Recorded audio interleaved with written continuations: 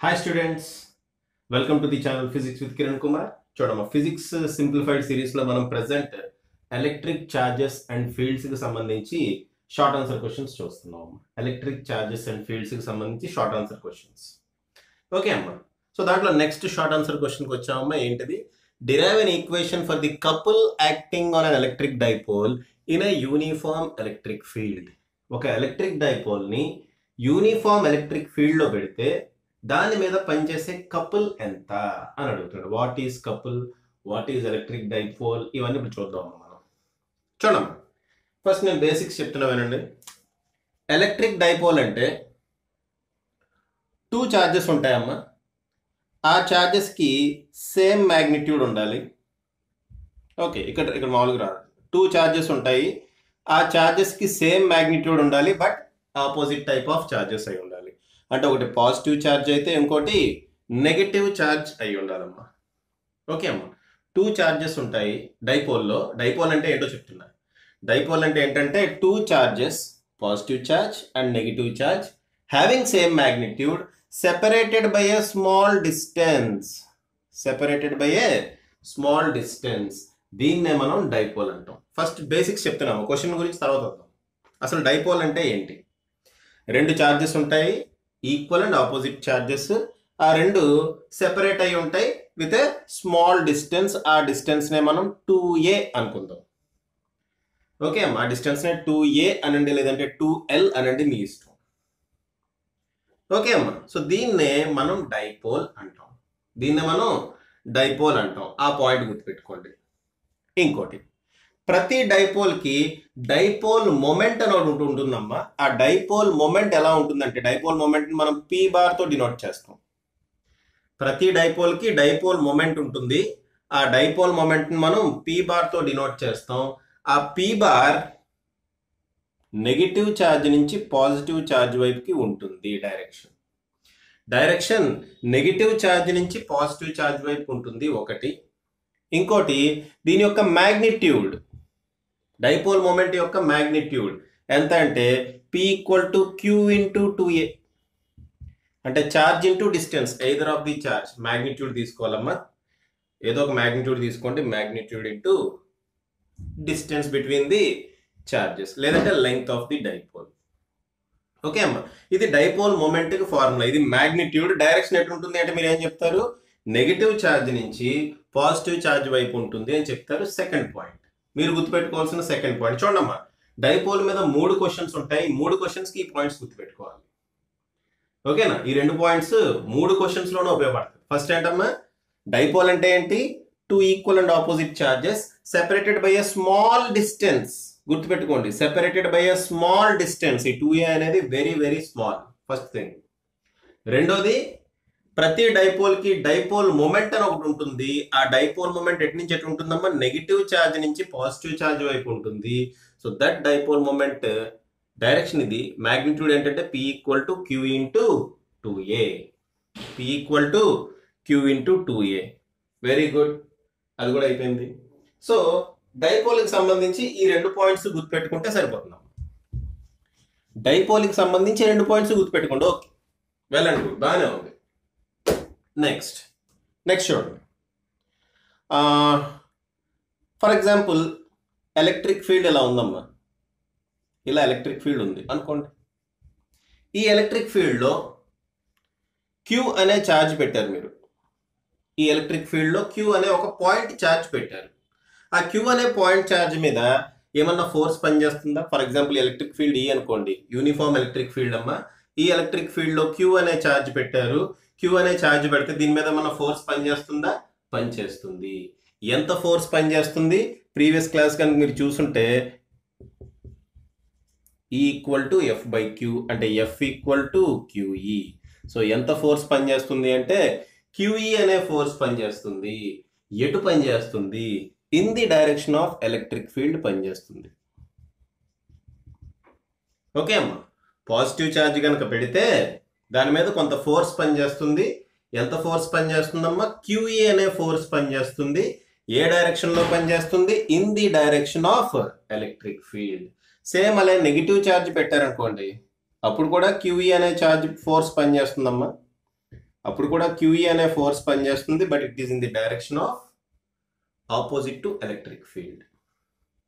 Okay, it is in the direction opposite to electric field. అదేమో in the direction of electric field, ఇది it is in the direction opposite to electric field.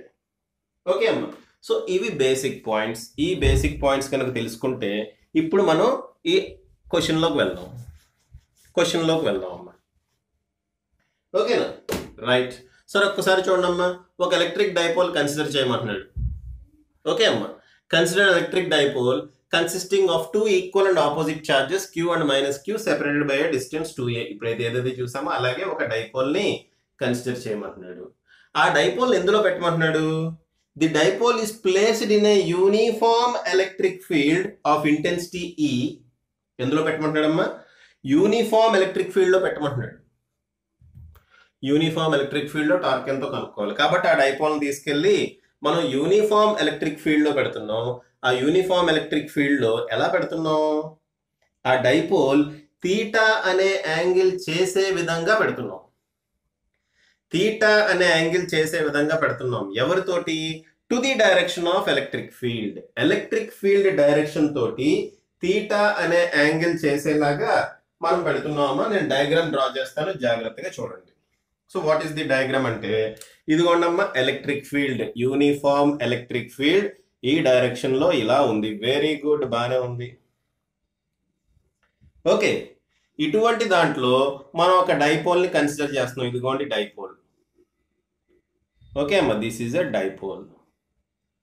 Okay, so this is -Q, this is +Q. Opposite అని తీసుకోవచ్చు. అది -Q, ఇది +Q అని తీసుకోవచ్చు, మీ ఇష్టం. So నేను దీన్ని -Q అనుకున్నా, దీన్ని +Q అనుకున్నా. ఇది ఎంత angle చేస్తుందమ్మా? It is making an angle theta with the electric field direction. ఇది యూనిఫామ్ ఎలక్ట్రిక్ ఫీల్డ్ ఈ డైరెక్షన్ లో ఉంది. అది ఎంత యాంగిల్ చేస్తుంది అంటే తీటా అనే యాంగిల్ చేస్తుంది.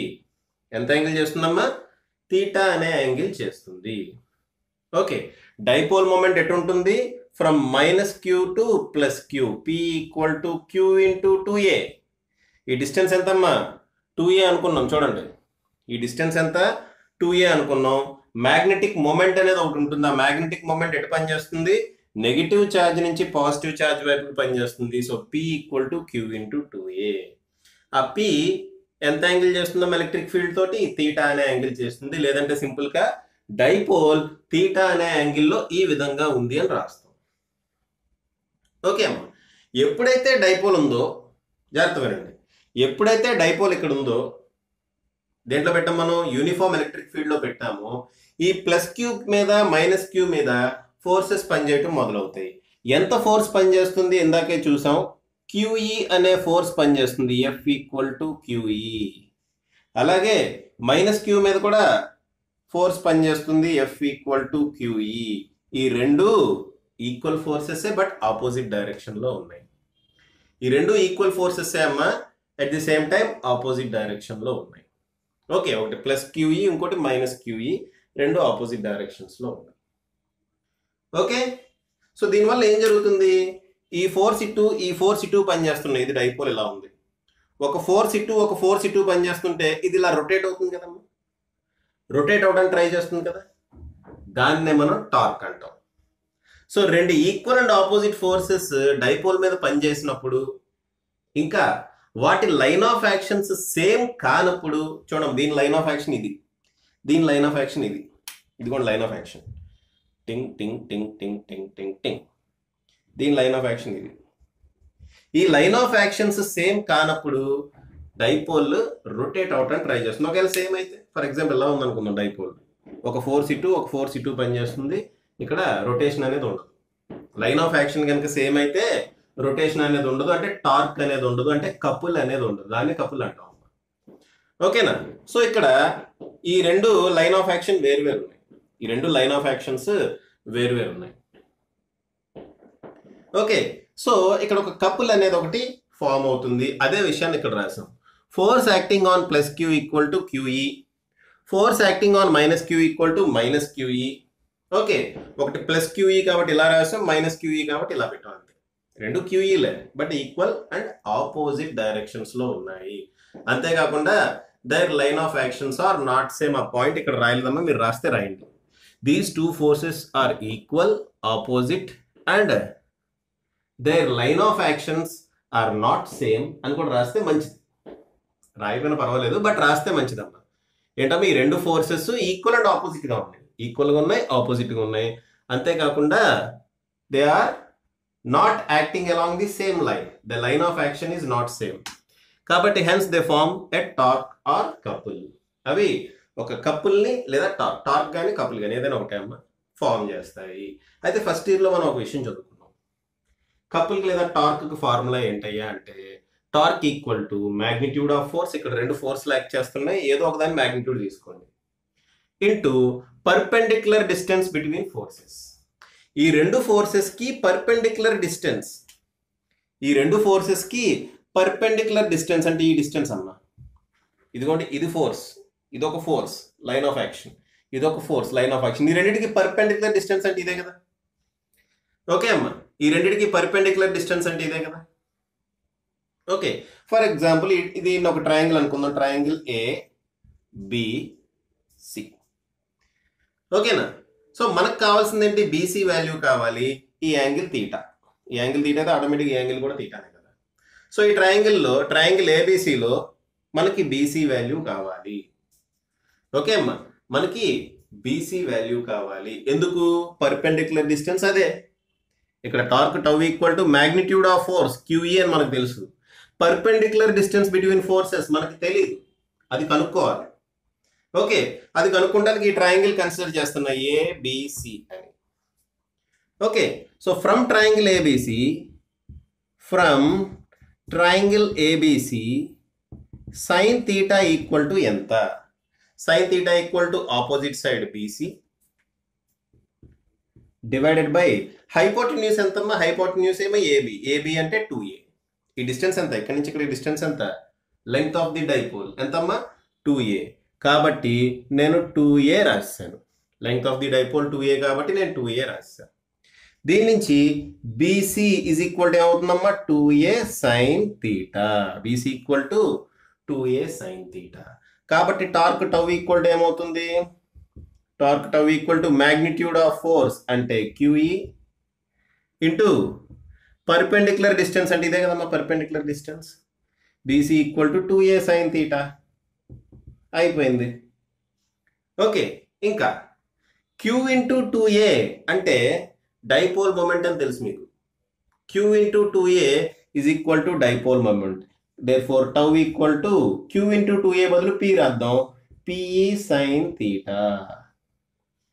Okay, so this is the couple acting on the electric dipole. దీన్ని వెక్టర్ ఫామ్ లో రాసాం అనుకుంటామా, వెక్టర్ ఫామ్ లో రాస్తే tau bar equal to P bar cross E bar అని రాయొచ్చు కదా. A bar cross B bar అంటే ఏంటమ్మా, A bar cross B bar అంటే AB సైన్ థీటా అని అర్థం, అంతేనా. A bar cross B bar అంటే AB సైన్ థీటా అని అర్థం. మనకి ఇక్కడ PE సైన్ థీటా ఉంది, దాన్ని వెక్టర్ ఫామ్ లో రాస్తే P bar cross E bar అని రాయొచ్చు. So this is the torque acting on the electric dipole. చాలా చాలా ఈజీ క్వశ్చన్ అమ్మా, పాస్ చేసి రాసుకోండి. ఓకేనా, చాలా చాలా ఈజీ క్వశ్చన్, పాస్ చేసి చివరిలో పాయింట్ రాస్తారండి. ఏం రాస్తారు, torque tau is perpendicular to P bar and E bar అని రాయండి. Torque tau is perpendicular to P bar and E bar అని మీరు రాస్తే రాయండి. ఓకేనా, సో పాస్ చేసి రాసుకోండి.